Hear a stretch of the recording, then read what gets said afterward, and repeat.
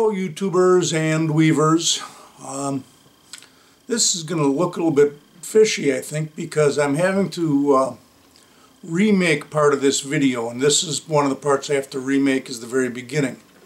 I started this a couple days ago, and then I started getting error messages on my video camera. Turns out that the camera I've got is 5 years old and it has a rechargeable battery. And what was happening is about 10 seconds into trying to take a video, I'd get an error message flashing across the screen.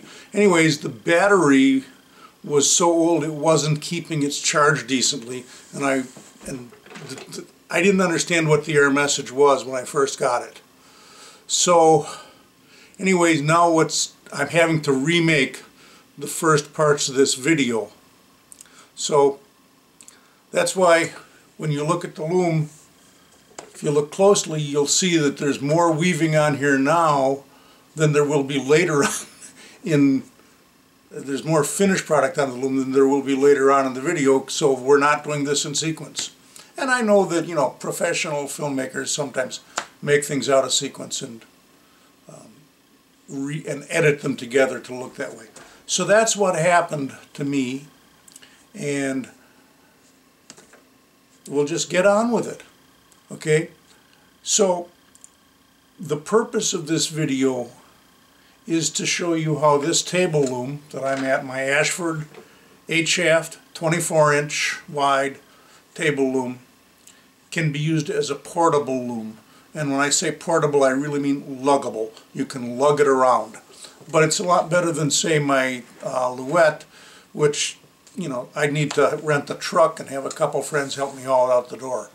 This one I can do by myself. So what I'm going to do is show you how I fold this loom up to get it ready to travel.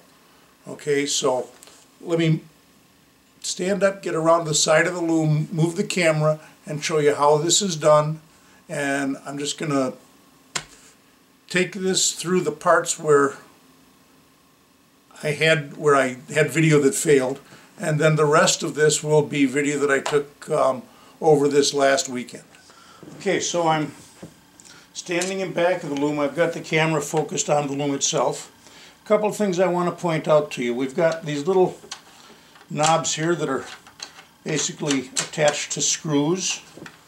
They're like little bolts, wing nuts, whatever you want to call them. There is a channel cut into the wood itself on this side of the loom. There is a similar channel and wing nut on the other side of the loom. And those are used to guide the loom as I fold it up for travel. So the first thing to do to prepare this loom for travel is to loosen the tension on the warp. Drop a stick out of the way at the same time. Then we loosen the wing nut on each side, and I'm going to reach in and kind of pick up the castle just a little bit and let it slide back and down. Now it does that until you can see there's a little jog here, so it doesn't come all the way back in one nice easy chunk.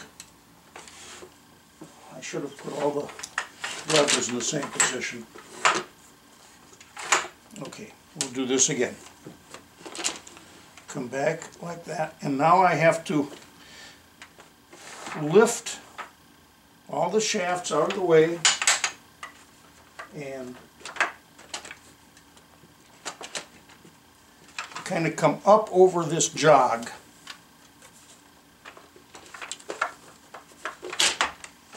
There we go.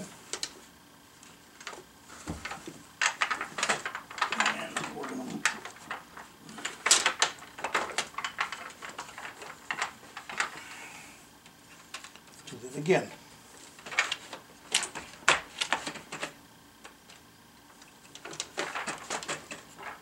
So you can see this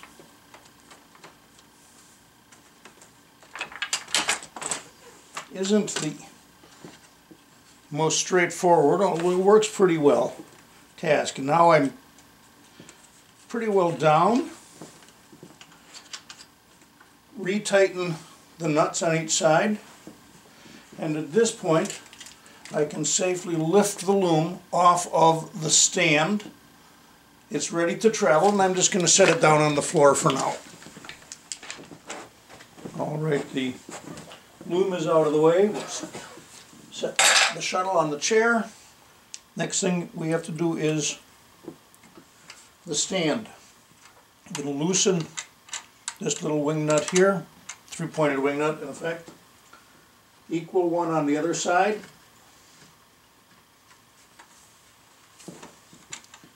And then we have to lift like this. Get my hands out of the way so I don't get caught. Down to there, slide that in like that.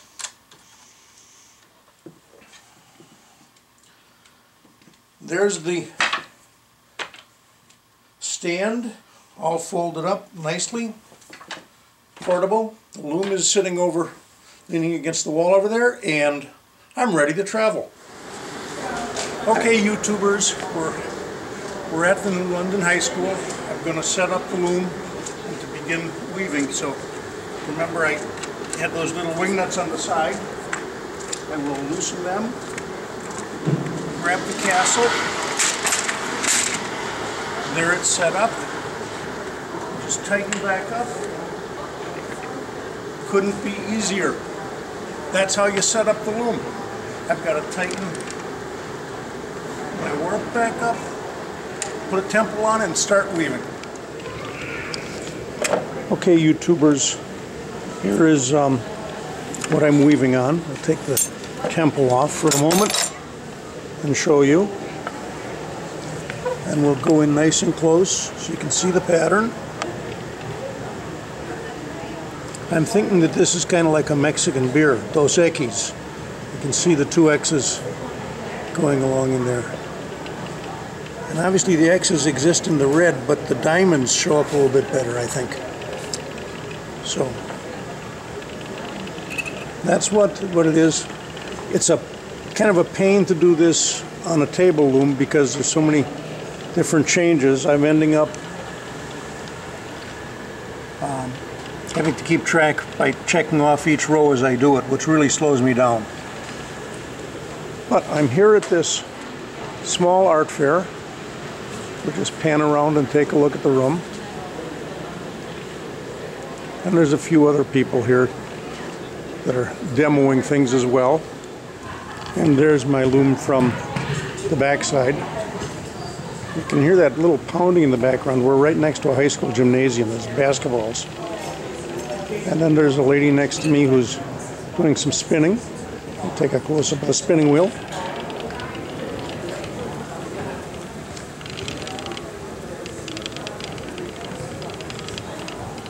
And there's another lady here. Maybe when she comes back I'll show you how it works.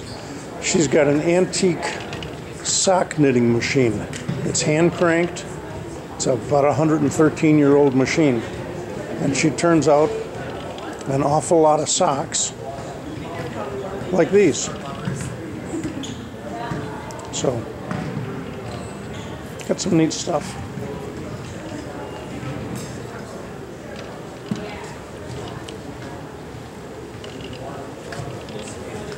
And there she goes.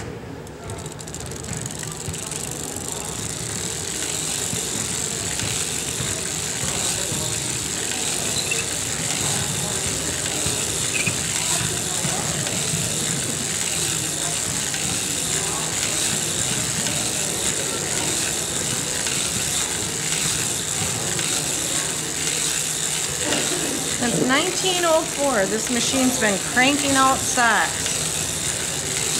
113 years. Yeah, literally cranking out. Literally cranking out. That's why I call them cranky socks. I can crank them out on the machine. The only problem is this one doesn't have a counter on it, and I wasn't counting, so I have to stop and see how many rows. Okay, well, thank you for showing that. That's the parts from today, the reenacted parts, and the bits from this weekend all spliced together to make it look like they happened all in the right sequence. So what I've got on here is just some set of towels that I'm making. Anyways, the important part of this was I wanted to show you the takedown part, the fact that the Loom is portable, luggable, and that I was at an art fair this weekend demonstrating with some other people who do various artsy type things. There was on Sunday, I don't know if I did have video of that, where I had a lady next to me who was a spinner and then the lady who was making socks. So, and there were a bunch of other people, but since I didn't know them as well, I didn't include them in the video. But thanks for watching this. I'll get another video out, hopefully, of this particular project in the not too distant future. But in any case, if you're a subscriber, I appreciate you being a subscriber to my channel. And if you're not and like my videos, I would appreciate it if you did subscribe. Bye-bye.